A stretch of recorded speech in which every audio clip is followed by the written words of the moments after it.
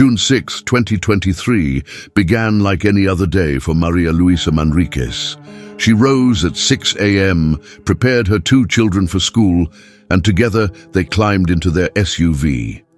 Upon arriving at the school in the Las Brisas neighborhood of Tijuana, Baja California, María Luisa bid her children farewell with a kiss and a big hug before heading home to start her workday. However, for the rest of the day, no one heard from her. María Luisa was a well-known model and businesswoman. It was unlike her not to be in contact while working.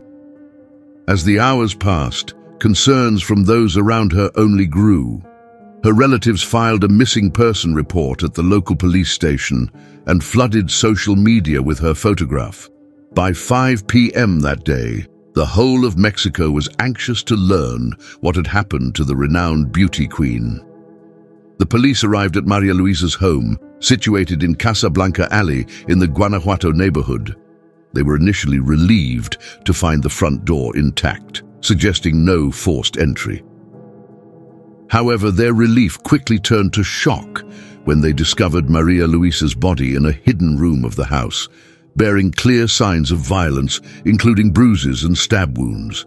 As the officers began to investigate this appalling crime, nearby, the burnt remnants of María Luisa's car were being cleared, with a person still inside the vehicle. María Luisa Manríquez Sanguiano was born on April 1, 1979, in Guadalajara, Jalisco, Mexico. From a young age, she dreamed of entering the fashion world. She was incredibly charismatic, beautiful, and intelligent. Everyone who knew her believed she was destined for success. But Maria didn't just want to feature in magazines and wear runway clothes. She aspired to be the ultimate beauty queen. In the 1990s, María Luisa relocated to Tijuana, Baja California, where she secured her initial job opportunities. It was here that she discovered her true calling, extended beyond modeling to encompass the business realm. Excited by the prospect of establishing her own brand, she leveraged her fashion industry connections to launch Estilo in 1997, an agency specializing in advertising and event management. Her career trajectory took a significant upturn shortly thereafter. In 1998, María Luisa won the Señorita Fiestas Patrias beauty pageant, marking her first major public recognition. This victory not only thrust her into the limelight, but also paved the way for her to become a leading figure in the Mexican modeling industry.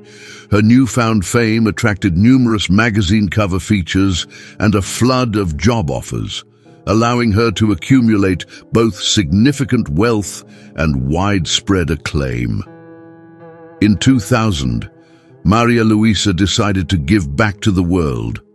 She initiated various projects to support needy communities, collaborated with shelters, orphanages, and housing for the homeless. Despite becoming a fierce beauty pageant competitor, she never stopped working. She was part of Tijuana's tourism and convention committee and Simenza Hospital. By 2020, María Luisa was nationally recognized as a philanthropist, model, and business administrator. In addition to her original agency, she began working at Modelos Expos and collaborating with entrepreneurs in Tijuana and Cotuco. Tijuana proved that beyond pretty faces, women can be significant entrepreneurs. In 2021, she won the Crown of State Queen of Baja California in the Diamante category. This was followed by 2 more successes. In 2022, she won the Mrs. Tourism Mexico Award and traveled to the Dominican Republic, where she was crowned International Marine Beauty. Although from the outside, María Luisa appeared to have a controlled and enviable life, behind closed doors, it was quite different. Her personal life was kept far from the public eye. Little was known except that she adored her 2 young sons, José Alberto and José Luis, and often posted videos with them on her Instagram account. She never spoke about their father, not even in interviews. In 2012, María Luisa had been married for some time to Carlos Gómez Ibarra, a seemingly unassuming man. She was the primary caregiver for their 2 children, and to outsiders, their life seemed calm. In truth, their home life was turbulent and frightening due to Carlos's extreme physical and emotional violence. The couple often fought, with Carlos regularly resorting to hitting her. Concerned friends and family urged María Luisa to take action, fearing Carlos might do something even worse. In response, she filed a domestic violence complaint, but unfortunately, it resulted in no substantial legal repercussions. The marriage continued without legal intervention to protect María Luisa until she decided she had enough and began divorce proceedings. Carlos reacted with his typical fury to the news, but María Luisa was resolute, choosing to focus on rebuilding her life and looking forward to a future without him. By 2023, the model was enjoying her days going out with friends, having lunch with her girlfriends, and participating in her children's school activities. She also maintained her faith, attending church every morning. In February of that year, she appeared on the cover of a major magazine under the title The Queen and the subtitle The Most Fashionable, with a feature detailing her significance as a model and entrepreneur. Life seemed relatively well for her. On May 30th, she experienced a liberating moment as she signed her divorce papers from Carlos. On June 6th, María Luisa made a post on her Instagram account. It was a picture of Wednesday Addams from The Addams Family, with the overlaid text, "If I'm strong, with all the things they've done to me, I must be immortal." The caption read, "I've learned that every moment has its value, just like the people who were part of them. You must learn and understand that this is how people are. You can only love them as they are and look after your mental and spiritual peace." This post hinted at her tough experiences, but suggested that what she had endured had only made her stronger. Unbeknownst to anyone, this would be her last post. Later that day, as was her routine, she dropped her 2 children off at school in the Las Brisas neighborhood of Tijuana, Baja California, at 7 a.m. After bidding them goodbye with a kiss and a strong hug, promising to pick them up later, she greeted other parents with her characteristic charisma, got into her car, and returned home, ready to start her workday. Hours later, she stopped responding to her phone. Friends, family, and colleagues tried to reach her, but to no avail. Concerned, they went to the police station to report her missing. That afternoon, her acquaintances shared a missing person alert on social media, stating they had not heard from her since 7 a.m. that day and urging anyone with information about her whereabouts to contact them to aid the search. At 5 p.m., the police were granted permission to enter María Luisa's residence, located in Casablanca Alley, in the Guanajuato neighborhood. At first glance, the inside of the property appeared completely normal. Everything was orderly, with no signs of forced entry. The officers checked each room, finding nothing until they reached an unused bathroom with a dusty jacuzzi. There, shockingly, lay the lifeless body of María Luisa. The worst was yet to be discovered. The detectives quickly noticed she had clear signs of violence.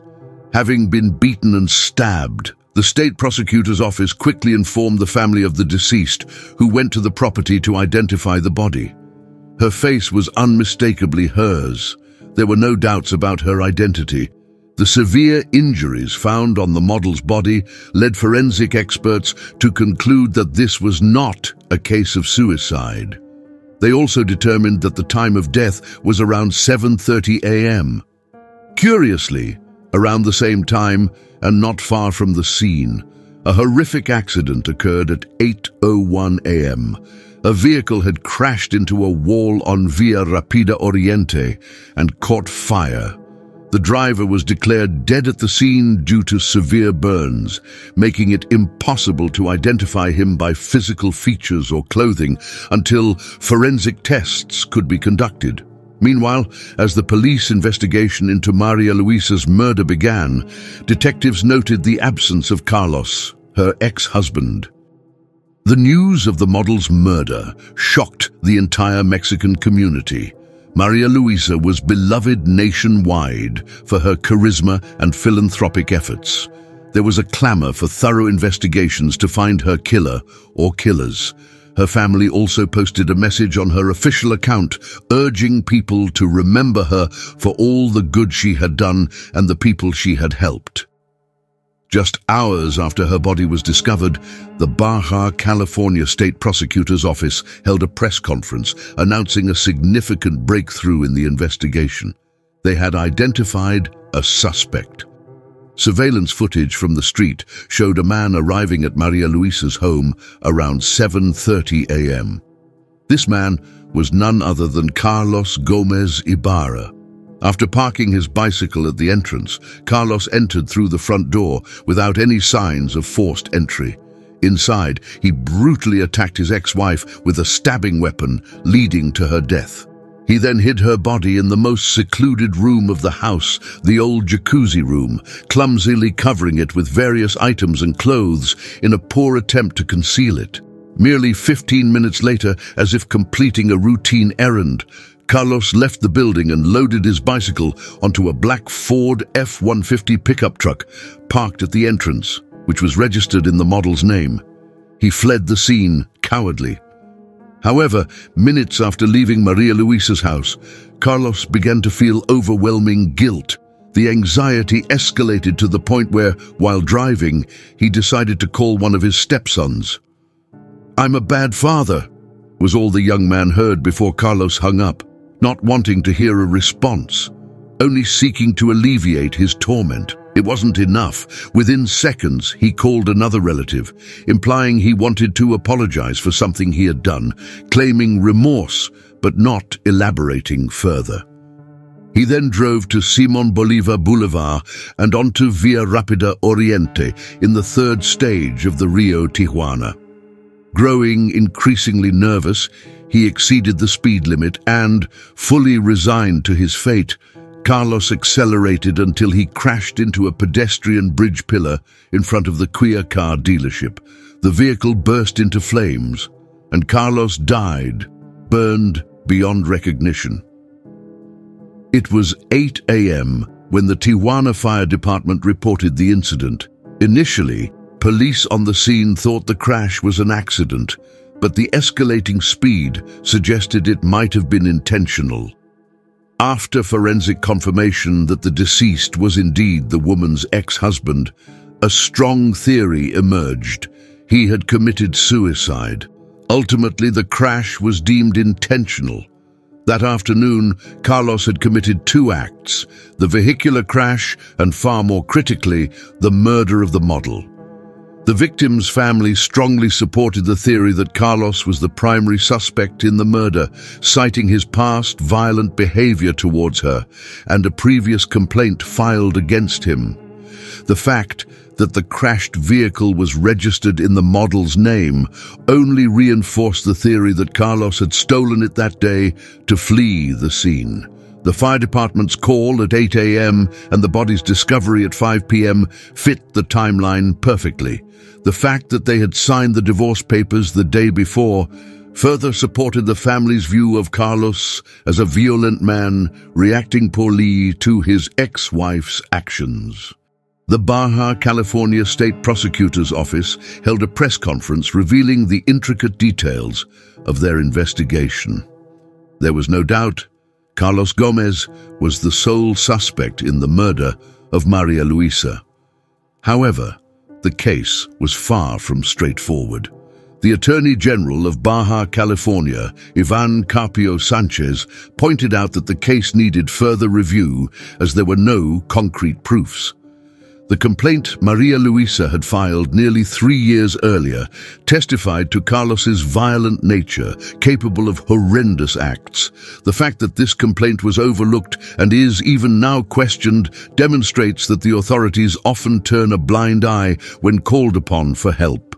The Federal Penal Code stipulates that a murder qualifies as femicide when a woman is killed on the basis of her gender. Several factors are considered in determining this, including whether there are degrading injuries or mutilations, a history of violence in the family, workplace, or school by the perpetrator against the victim, and whether there was an intimate, affectionate, or trusting relationship between the killer and the victim. All these elements were present in the crime against Maria Luisa, which is why it is imperative that this event is recognized not as a crime of passion, but as the femicide it was. Had the system designed to protect women acted when she sought help, she might still be alive. Now all that remains is sorrow and desolation for her family. Her two children, aged 15 and 17, are left orphaned. The elder has vowed to care for the younger, but this is not enough. They need their mother. It is vital to remember such cases, to foster societal awareness, encouraging women to seek help. Yet all this is meaningless if the authorities they turn to for protection choose to ignore them. Maria Luisa's case gained media attention primarily because she was a well-known model and businesswoman throughout Mexico and nearby countries. But cases like hers occur daily, and the stories of these women rarely reach the mainstream media. In January 2023 alone, there were 228 reported femicides in Mexico, 128 in February, and another 228 in March, marking a 7% increase from the previous year. However, the violence and number of women murdered extend to an additional 674 cases categorized as malicious homicide, meaning that, like in the model's case, hundreds of cases are classified differently to manipulate the real numbers. This would not happen if the state were not complicit. In this particular instance, no trial can be held to convict the criminal since he took his own life. But it is still possible to keep the public informed, to fight for the safety of millions of women who face daily violence, and to help them before it is too late. Once again, dear audience, I thank you for your attention. Thank you for taking the time to learn about yet another case from this channel. If you haven't yet subscribed, I warmly invite you to do so and join this great community.